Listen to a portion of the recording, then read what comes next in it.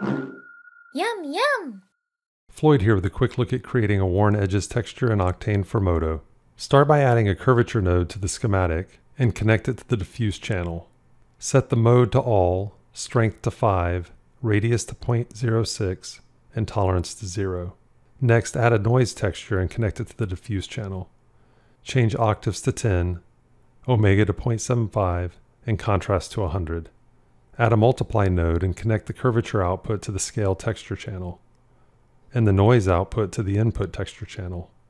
Create a gradient 2 node, connect the multiply node output to the gradient input, and the gradient output into the diffuse channel. Create a white and black ramp for the gradient and adjust it to your liking. Feel free to adjust any of the values for the curvature and noise textures to refine the look of the worn edges texture.